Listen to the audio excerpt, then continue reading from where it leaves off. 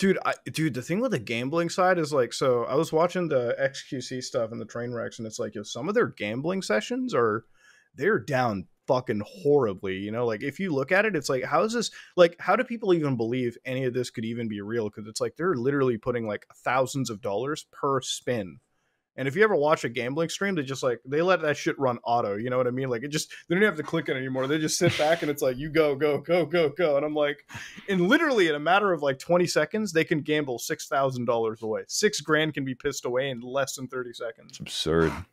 Very fucking absurd. And then they win like these crazy jackpots, which like, how real are they? You know, to be honest with you.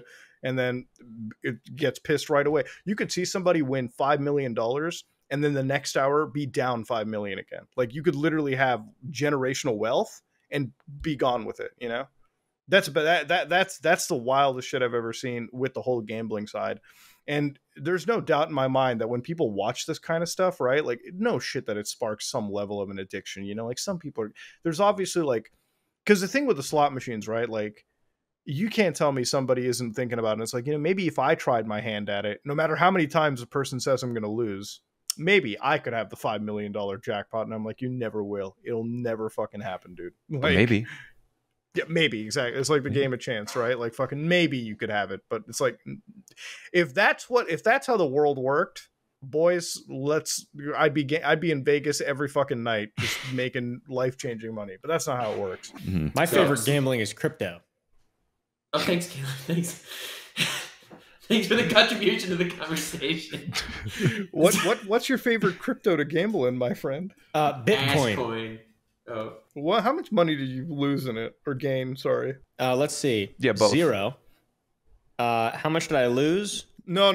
0 implies that it was a neutral. No. It's, He He gained didn't lost gain money. anything. yeah. I made $250,000 and then now I've lost 30 grand total. I'm sorry, bro. I don't give a fuck, bro. I literally invested all that money and was like, yeah, I don't really care. If it goes away, it goes away. You know, with the amount of money you just spent, you could have bought like those Bored Ape ones. You could have bought those fucking monkey pictures. Oh yeah, I could have. I would have loved to do that. Yeah, those monkey. You could have Dude, bought you the could have monkey gotten a pictures, like man. high quality filter to actually filter your piss. Like, with Yeah, that no, I would have rather bought a gun and then shot myself in the foot. Cool. I was about to say, shot myself in the head. Where's this going? Yeah, I was thinking IED, and I was like, that'll get me banned from YouTube.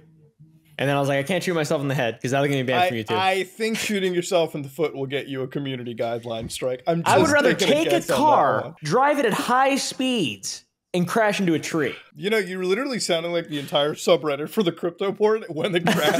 You're like, you know, guys, maybe jumping off the build, maybe it doesn't sound like a bad. Yeah. Dude, jumping off the building's not so bad. It's the landing. My friend. No, dude, the fucking, so when this whole market fucking died out, and it was so insane, like, because nowadays we're getting to the point where people are buying like virtual land for thousands of dollars. Absurd. So it's like, you know, dude, I feel guilty when I buy like a video game for $60 from time to time. I'm like, shit, man, that is a lot of money. I'm spending like $60 on this crap-tastic game I'm gonna play for 20 minutes max. And then you got motherfuckers who are like, Monkey Image, great investment. Let me do, you know what, guys? Yeah. Let me buy land in the metaverse, you know? Like, there are motherfuckers who go onto Facebook, okay? And I think going onto Facebook is a cardinal sin. Like, it just shows you that you're not going to be the human being, you know, like, you're dipshit, okay? Like, God bless your heart and everything. Facebook is a hellhole. You go Having onto that is a Facebook huge now- NPC energy at this point. Yeah, Facebook Yeah. is huge. Dude, Facebook is where they believe in the Weasel like timeline. We actively joked about the Weasel timeline. There are motherfuckers on Facebook that'll take snippets out of this podcast and be like, you see that, guys? You see that? They even believe These jokes wouldn't be now. made in the Jackrabbit timeline. Yeah, right? Like, True. like that's, and then you go onto there and like people are fucking, you know, putting on their Facebook headsets or little meta goggles and they're joining in the metaverse buying fucking land now in virtual Habba Hotel shit. All right, like this is the wildest thing too to me. It's like you're buying virtual land. Like I remember back in the day, like growing up, and we all grew up in this. Like we all know that we always had like Second Life and all this crap. But now it's like the companies want to shill that out like it's a brand new project. Like, you guys can buy a mansion in the metaverse. And then I have to remind people, I'm like, wait a minute. You know what Mark wants you to do? He wants you to put your fucking monkey pictures in your virtual mansion while you're living in your real life crack den. Like, now, what the fuck? Us real ones know that you make a secret base in Pokemon Emerald and you put like a chair in that little room. That's what it's all about. Metaverse. The OG metaverse. Those were the days. Yeah. So, dude, Smollett, like, earlier you, oh, sorry. No, go ahead. I was going to make a Skid Row reference, but go ahead.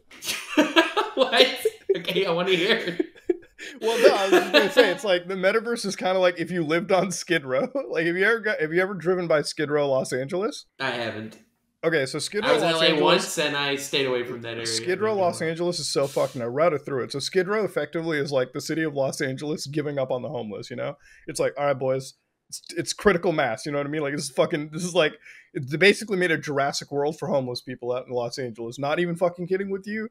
If you don't believe me, look up Skid Row on Google Maps. It's the only part of Los Angeles City that's like labeled red. Like, it's a fucking red zone. Right, like the city has given up. The city has given up on that area.